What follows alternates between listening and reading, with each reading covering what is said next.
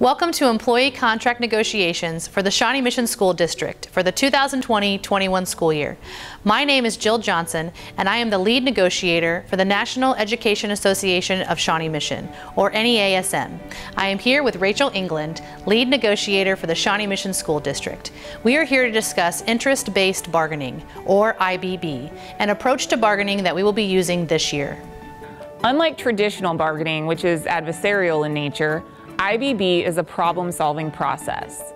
A foundation of IBB is that we come together as a single team, made up of representatives for NEA Shawnee Mission and representatives for the Board of Education, to collaboratively address salary, benefits, and other issues of interest to both sides for the upcoming school year.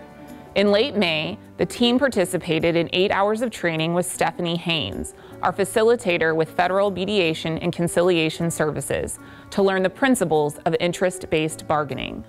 The process for IBB looks significantly different than traditional bargaining.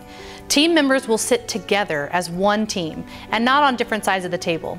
Rather than starting with solutions, team members identify issues that need to be collaboratively addressed.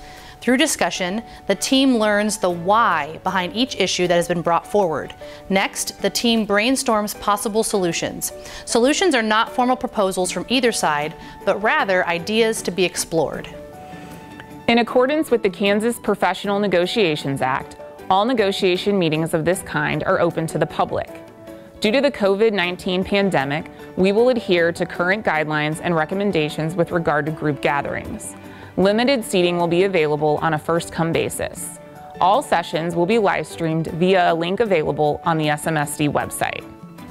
Our goal with IBB is to have a successful negotiation process with deeper dialogue around complex issues, which builds understanding and trust. The team members feel very positive and hopeful about this process and the eventual outcome.